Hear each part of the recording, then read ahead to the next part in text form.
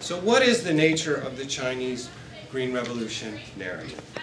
And I think while we could go back further in history, and there have been recurrent famines, the most recent and most dramatic one was China's Great Famine of 1958 to 1961, which reportedly killed 36 million people, which is just astounding.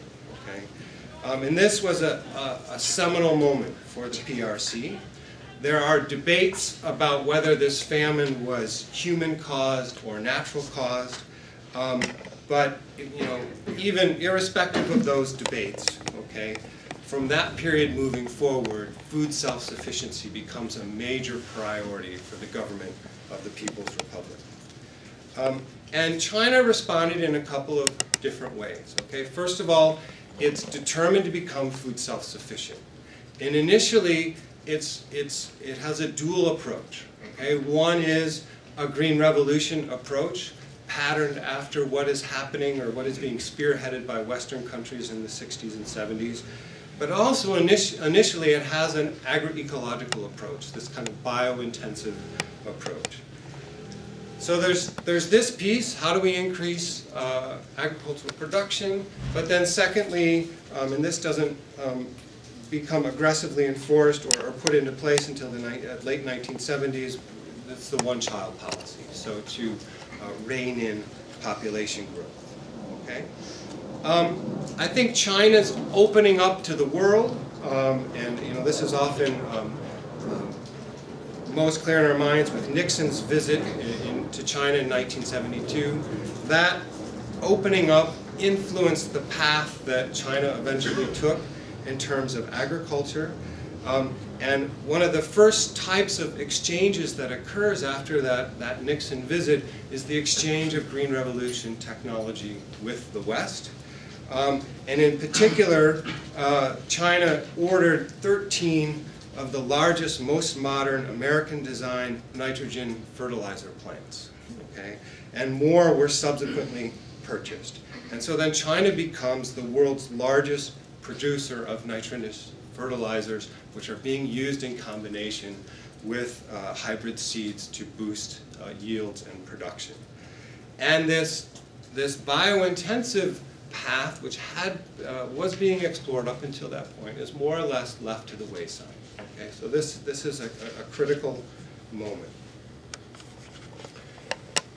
The next critical moment is a series of changes which occur after Mao Zedong's death.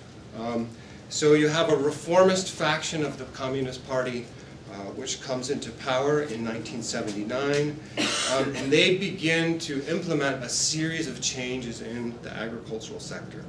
So agriculture is decollectivized, it's decentralized, and you have the introduction of what they call the household responsibility system. So you still have a quota that you need to fill and provide to the state, but then if you exceed that quota, the production is that of the households. They can do with it what they want. They can consume it, they can sell it. Okay?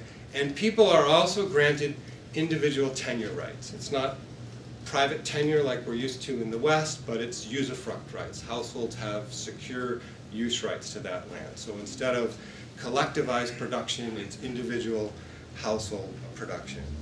And also there's a policy of increasing kind of free market approach to pricing so that producer prices rise for what people are producing. Okay? So this set of reforms, okay, in combination with the use of new Green Revolution technology is argued is what led to an astronomical rise in agricultural production in the Chinese continent. So by 1984, food rationing is lifted.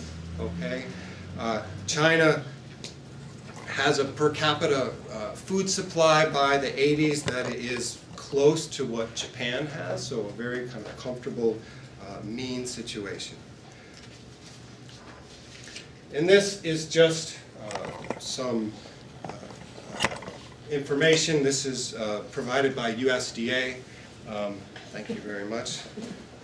I'm not going to point too much here, but you see through the 70s, 80s, and 90s increasing production both of grains and of oil seeds, okay, which again are linked back to this series of reforms, okay. So this particular approach, okay, and this success in the agricultural sector is argued by other scholars as well, Gulati and Fan, for example, that this success in the agricultural sector leads to subsequent success in terms of industrialization, okay. So it's called the firing from the bottom strategy. So you have to develop your agricultural sector before you can become successful at industrialization. This, if I look at this particular table, reminds me a lot of Rostow's modernization theory, his stages of economic growth, that you go from subsistence to commercial agriculture, and that surplus allows you to invest in industrialization. But people are also arguing that developing agriculture is really key for reducing poverty. And some work suggests that the growth in agriculture contributed to poverty reduction 4 times as much as the subsequent increase in manufacturing did. So because of this success, okay, the Chinese example is often used to promote the Green Revolution approach. And this is not new, okay? So Norman Borlaug, the grandfather of the Green Revolution, has, for many years prior to his death, was using China as this great success story. So this is not something new. So he writes, you know, since 1980, China has been the greatest success story. Home to 1/5 of the world's people, China today is the world's biggest food producer. With each successive year, its cereal crop yields approach that of the United States. So that's